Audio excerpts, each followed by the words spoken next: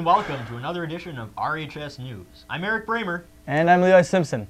Eric, I like your tie. Thank you. Yours is okay.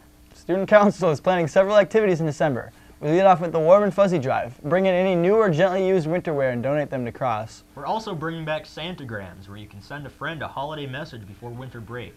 I've even heard that they're delivered by a certain jolly bearded man. Doesn't Mr. Byrne have to teach? Finally, Rent an Elf is returning. Bid on your favorite senior to be your elf for the day, and the money raised goes towards senior scholarships. Who wants me to be your elf? I'm very hardworking. In other news, the first video game club meeting will be held Friday, November 30th from 3 to 9 p.m. See Miss McCready for questions. And the first official Knowledge Bowl practice is this Monday, November 19th. Please see Mr. Hairpat if you missed the informational meeting. Attention baseball players, there will be a quick meeting tomorrow morning at 7:05 a.m. for all 9th graders, and on Friday morning at 7:05 for all 10th through 12th graders. And both of the meetings are in Mr. Hairpat's room, B105. This week we have another edition of You Got Roiled. Let's see who got caught doing good.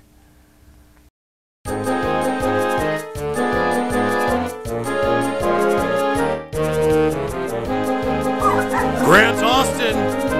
Grant Austin! You just got roiled!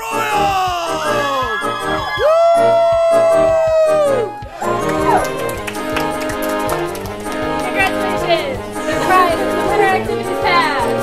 Yay! Yeah!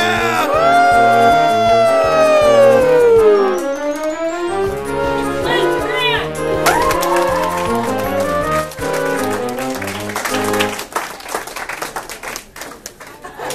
We nominated Grant Austin because of all the awesome things he's doing outside of school.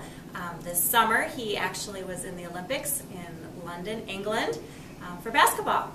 He's also involved with lots of other things. He is also playing on the hockey team this winter for the Olympics also. He also drives a race car, and he's #1 in his division.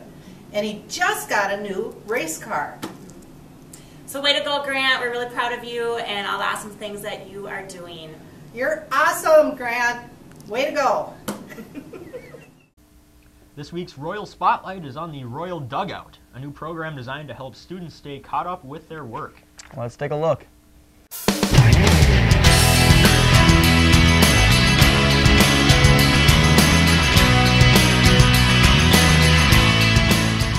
Dugout is an opportunity for students to get caught up on their missing work. How do they get into the dugout? Referred by a teacher. They have to have at least 3 missing major assignments to be referred by the teacher.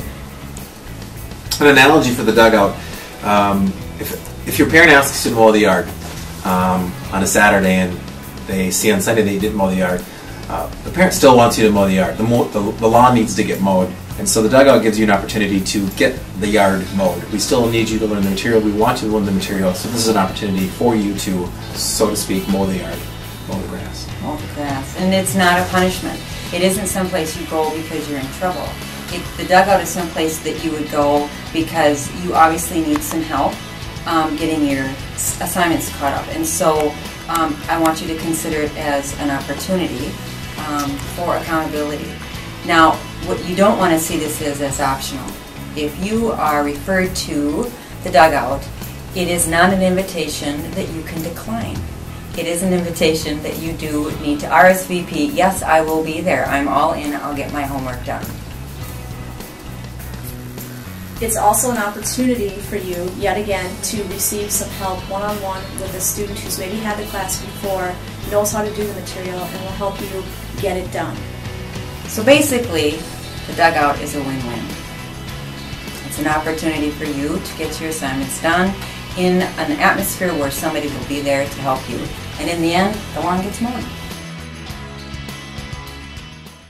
A physics class blew up a pumpkin on Halloween. Alright, so we got our Halloween jack-o'-lantern all ready to go. It's just a normal, everyday jack-o'-lantern that nothing special happens with it all. You got your lights, a great little face, but sometimes in chemistry we have, fun jack-o'-lanterns that will just randomly do things that you never, oh my goodness!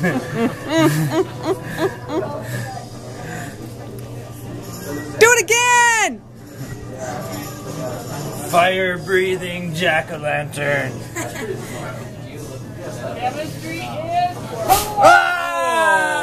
Pretty cool, huh? We leave you with a message from Mr. Naker, the speech coach. Hello, Rogers. Faculty, staff, students.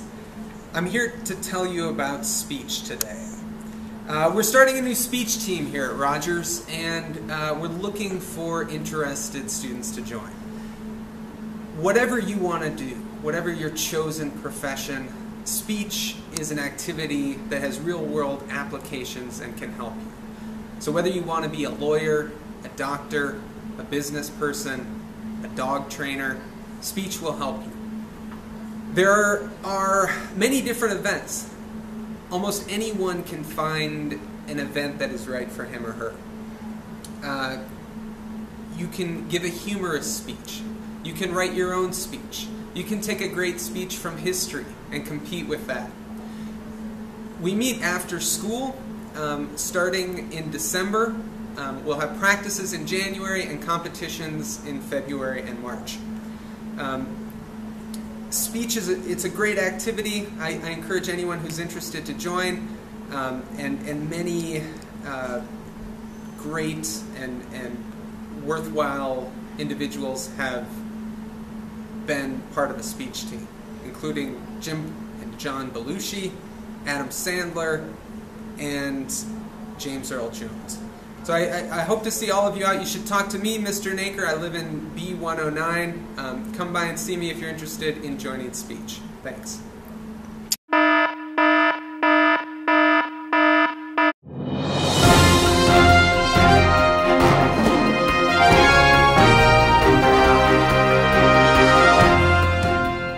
That's all we have for you this week. See you later.